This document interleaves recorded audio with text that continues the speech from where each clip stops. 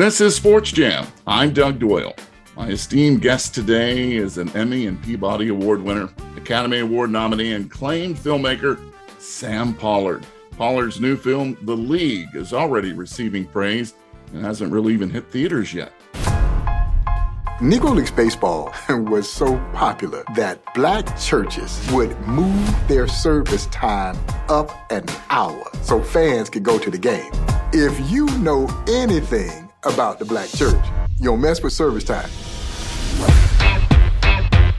There were African American professional ball players in the 19th century. But segregation starts to tighten its hold. Well, what do? We can do this on our own. A few entrepreneurs see that a black club can be a successful business. Rube Foster, light years ahead of his time. Effa Manley, The first lady of black baseball. Negro Leagues players made the game more up-tempo, bunt and run. base stealing, these incredibly acrobatic catches. The major leaguers would say that the Negro Leagues didn't play the game the right way. Really, that was saying they didn't play the game the white way. Great to have you on the show, Sam. My pleasure, Doug. How are you doing today? I'm doing fabulous, and it's because I've watched this documentary. This film is incredible. The League, from Magnolia Pictures and a Radical Media production, celebrates the dynamic journey of Negro Leagues baseball's triumphs and challenges through the first half of the 20th century.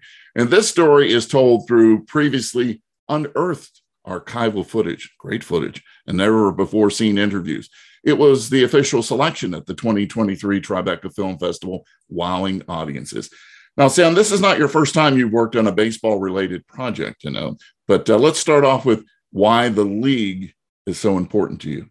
Well, for me, Doug, I grew up in the 60s, and I lived in a household where my dad was a huge St. Louis Cardinals fan, and the players he really identified with that I also identified with were Bill White, Lou Brock, Kurt Flood, even Tim McCarver, Joe Torre. And I love those teams, the 64 Cardinals in particular.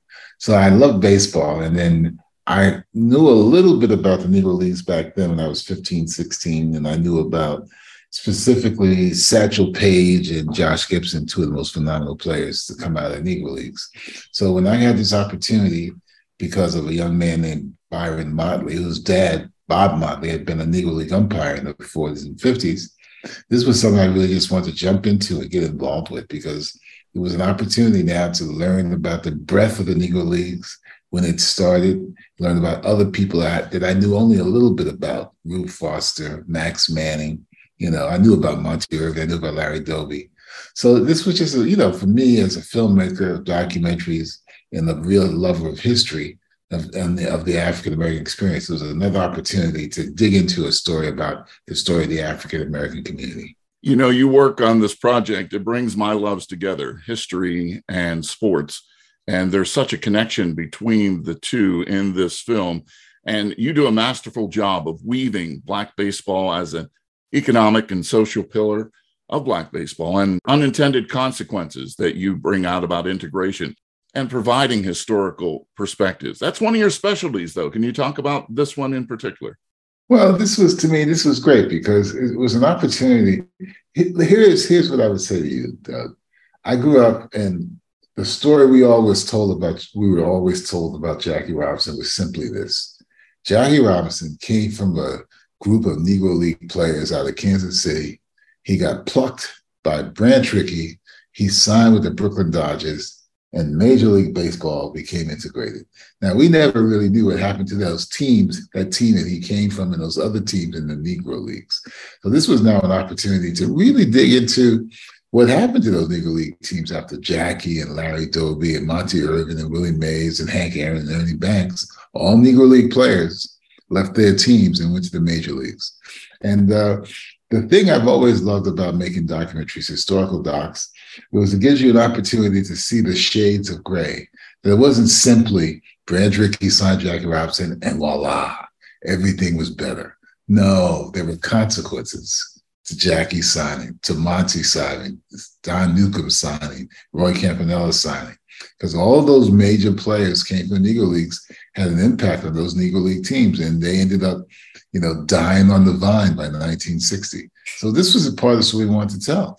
And I was, even the film 42 with the late Chadwick Boseman and Harrison Ford paints this picture of Branch Rickey being this wonderful savior, this gruff, wonderful savior. Okay, on the one hand, he did make a big change in Major League Baseball, but you learn in our film that he was also a cheapskate, that he didn't want to pay. He didn't want to pay these Negro League owners for players like Jackie or Don or Roy Campanella, and it took someone like Effa Manley, who was one of the owners of the Newark Eagles, to challenge what he was doing, not with very great success with him, but with more success with Bill Veeck when he wanted to get Larry Doby, wanted to sign Larry Doby. So to me, it's always interesting to do these films because you can see the layers and, and the shades of gray and how these stories unfold.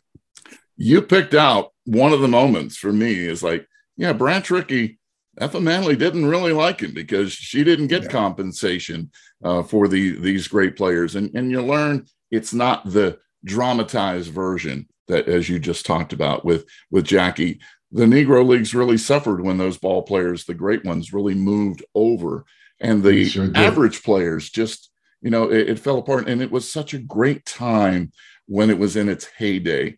You provide the voice for the late Negro Leagues umpire, author, and U.S. Marine, and you spoke about Bob Motley, and you garnered collections from his book. And you do a wonderful job narrating what he had to say. And it really takes us through, in his mind, really a unique perspective inside what it was like from the whole part. Obviously, you felt this was an important way to weave things together. Well, because here's when you're making a documentary, you're always trying to come up with a new angle to enliven the story, to engage the audience.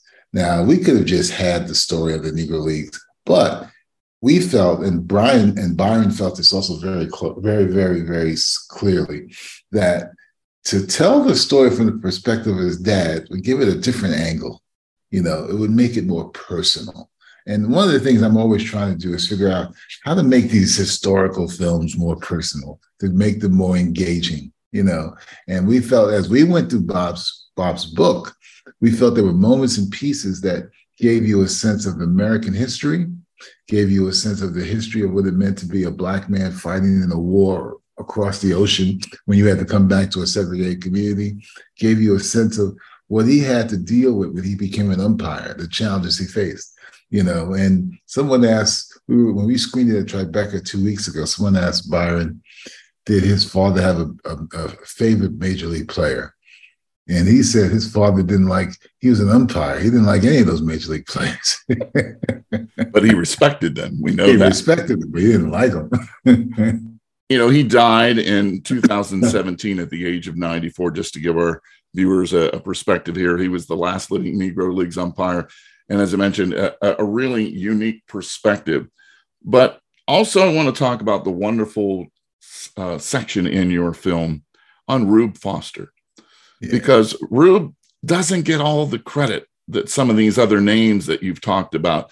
And even though he's a Hall of Famer and got recognized for that, he was a pitcher.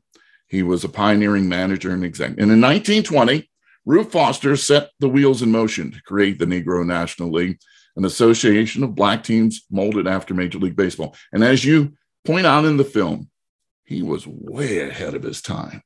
He was.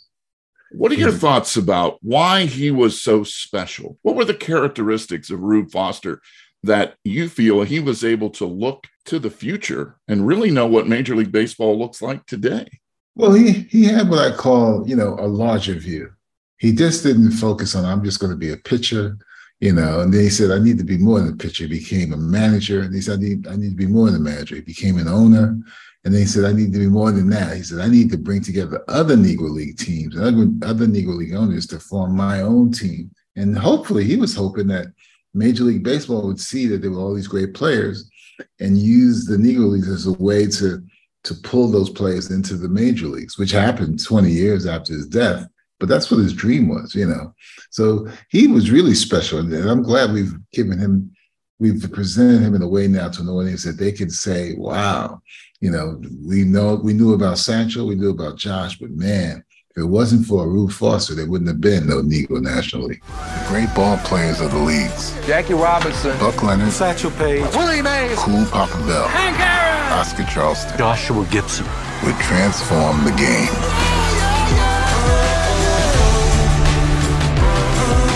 They are a part of a movement before we coined the term civil rights movement. Man, they didn't care about making no history. They just wanted to play ball. But the pride, the passion, the courage in the face of adversity, that's the real story.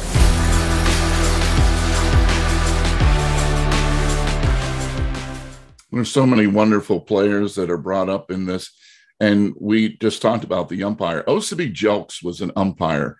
He umpired Black League Baseball. And that's the if you can see, that's the autographed baseball I have behind me here in this set. And he would talk, he would talk about going and being behind the plate when Satchel Paige faced Willie Mays in a game, and saw, and everybody said, okay, you know, throw him a fastball, and Willie knows it's coming, and he couldn't hit it, you know. But he had wonderful stories of umpiring and he never got promoted to the major leagues because of discrimination. And discrimination is a big part of this film, because the ball players were facing the same thing that musicians were facing at the time, not being able to go to restaurants and lodging. The connection between ball players and musicians, and I've talked to the late Jimmy Heath and Monty Irvin about this when I had them on SportsJam. They were in similar situations, so they really connected with each other, didn't they?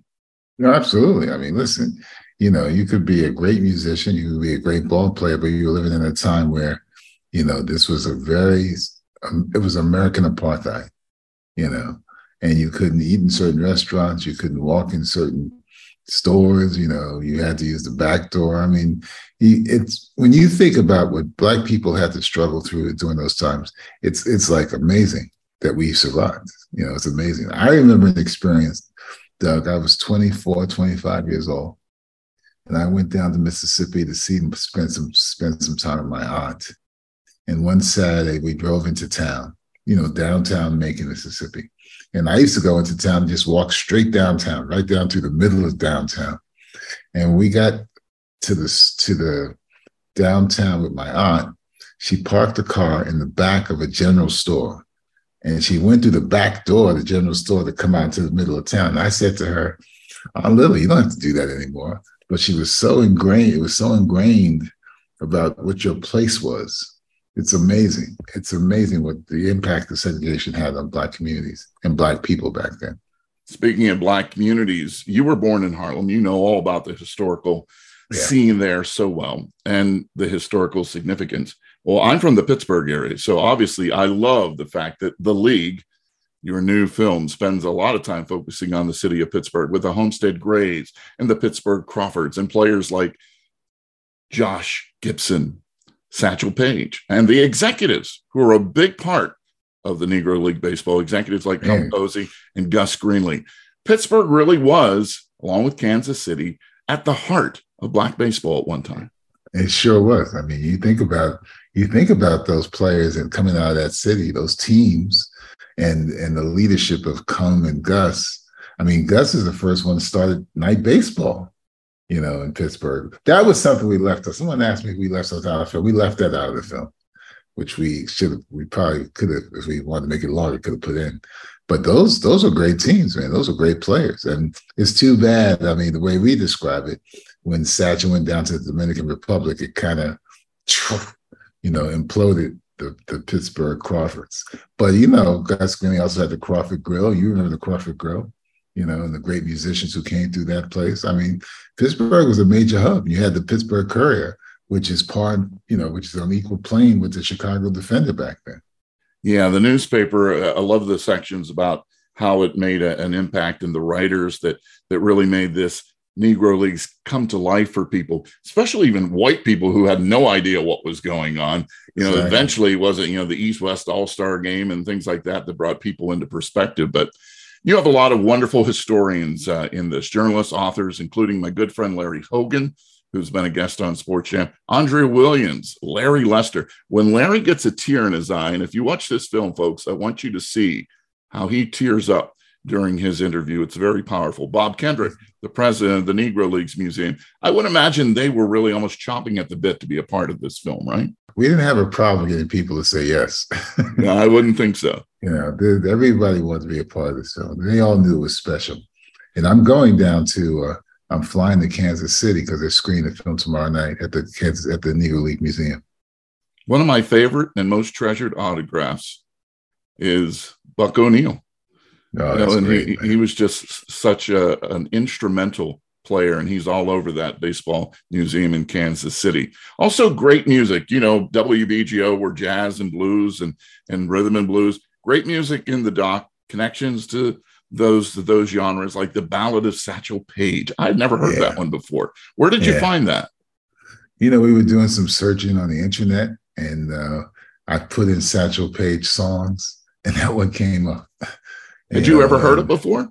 I had never heard it before. Yeah, neither have I. No. Oh, Satchel Paige, nobody dared to bother about his age, 'cause he was the best pitcher that the good Lord ever made. As I mentioned, Monty Irvin would talk about going to the jazz clubs with Ernie Banks in Chicago. And they actually had a little bit of, hey, Sarah Vaughan liked me. No, she liked me. It was it was wonderful, the connection of music, and you bring it out in the film. But one of the sad parts of this film, is you talked about it early on, is that when the major leagues started allowing Black players like Jackie into Major League Baseball, it was the demise of this wonderful thing. And I think a lot of people don't know that story because they just, in our minds, it just faded away, like you said, with no consequence. Wherever you had successful Black baseball, you typically had thriving Black economies.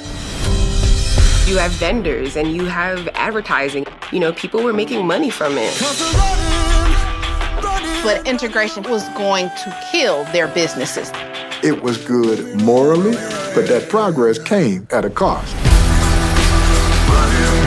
White fans saw a kind of baseball they had never seen before. The people that you have in this film, the archival footage, they talk about it. They talk about players. They talk about the time period. A loaf of bread is what they're eating with peanut butter during and having to play 3 games a day. It wasn't easy. And you talk about what they faced, but they also excelled on the field, not just facing tough times. It really shows this should have happened so much earlier, Sam. And people like Kennesaw Mountain Blandis, what was he doing? He was one of the guys that really held everything up, wasn't he? The commissioner. Yeah, because he had a certain philosophy and attitude, and it was the attitude that Black people should be second-class citizens on all levels.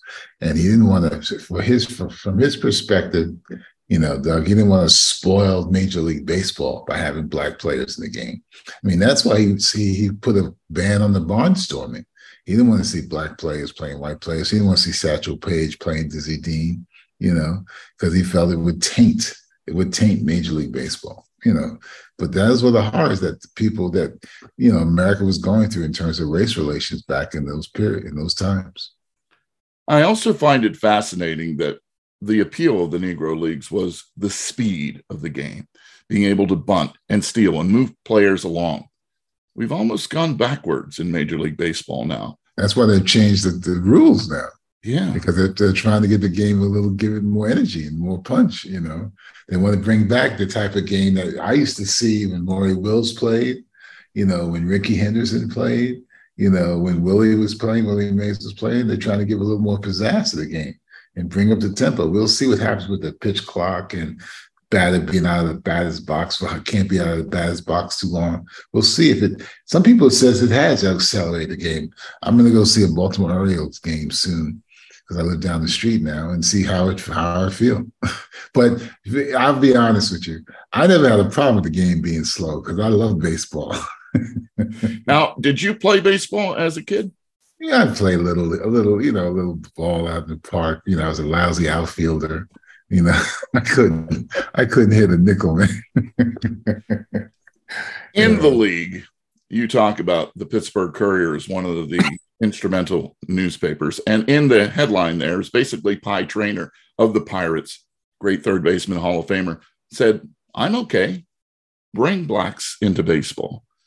And they really tried to make this push. Were most of the players okay? Because we always hear about the bad ones, the people who try to spike the players. There were some players who probably didn't have a problem with it. And we could tell. You can tell. I mean, there's certain players who went to the league and they didn't have a problem. I mean, I never heard any stories about Warren Spahn having any problems with Hank Aaron. I never heard any stories about Bobby Thompson having any problems with Willie Mays. But, most major league teams, as you know, there was only one major league team that didn't integrate until 1959, and that was the Boston Red Sox with Pumpsie Green. They were the last team to integrate. And then by the 60s, you know this, Doug, you saw right behind you, over your right shoulder, one of the greatest ball players of all time, Roberto Clemente, who I saw play. Me too. Roberto Clemente, and then you got Juan Marichal and Orlando Cepeda. I mean, you got the Alou brothers. I mean, the whole game was phenomenal to me in the 60s, man. I saw Roberto play in the 1971 World Series as a young kid. The bat behind me is Manny Sanguin, my favorite player of all time. He was Manny part Sanguin. of my favorite, and he was the guy that took the coattails of Roberto as the Latin players came in, and Manny has always been an inspiration to me, and he still to this day shows up and has a little stand at the Pirates Stadium. Of course, Pirates don't win anymore, but that's a whole other subject, Sam. Did you remember when the Pirates fielded all team of color? Remember that? Yeah, I do. And I talked to Doc Ellis about it, and he said the Pirates were really a racist organization at the time, even though they were, because he felt he didn't get respect enough when he was coming up, the way he wore his hair, how he tried to live his life. And he really felt that he was shortchanged in Pittsburgh, also, obviously an all-star who gave up one of the longest home runs in all-star game history to Reggie Jackson. But he was part of that World Series club. Let's talk a little bit about Newark, because WBGO is based here in Newark. The Newark Eagles, you talked about Effa Manley and her husband, Abe, who were the co-owners, Monty Irvin, Larry Doby, Don Newcomb behind me there, Max Manning, Leon Day, all stars for the Eagles. But it seems Effa Manley was able to satisfy these players with how she was able to compensate and treat them. Effa's in the Hall of Fame.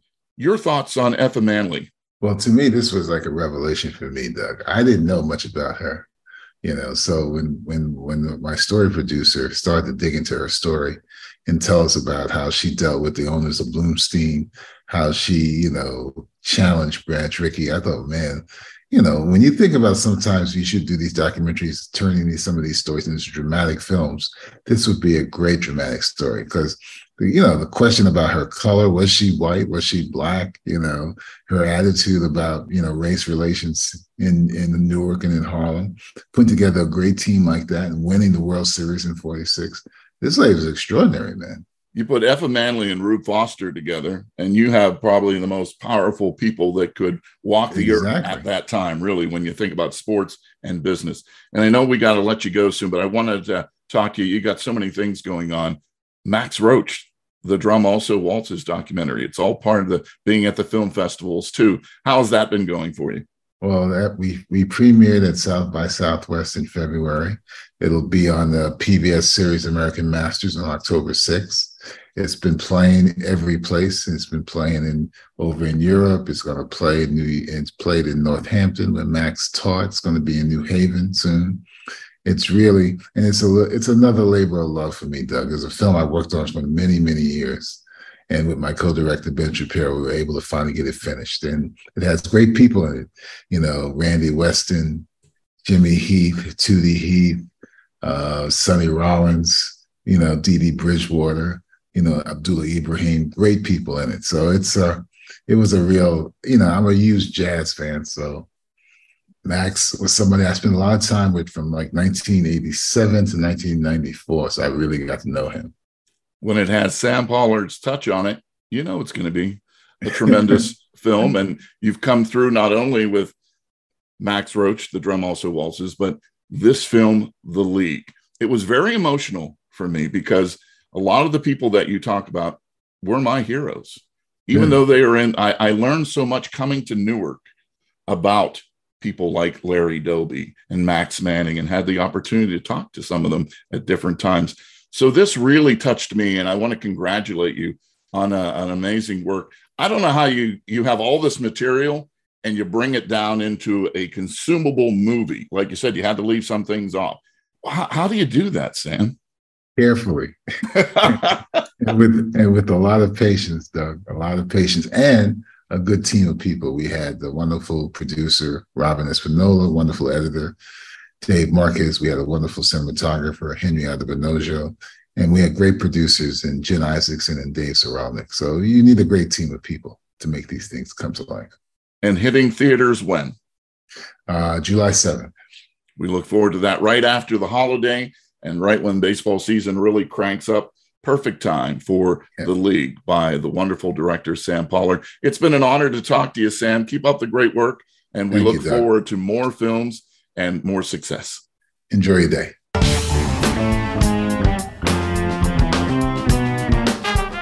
SportsJam is a WBGO Studios production. You can hear all the past shows by going to wbgo.org/SportsJam or wbgo.org/studios.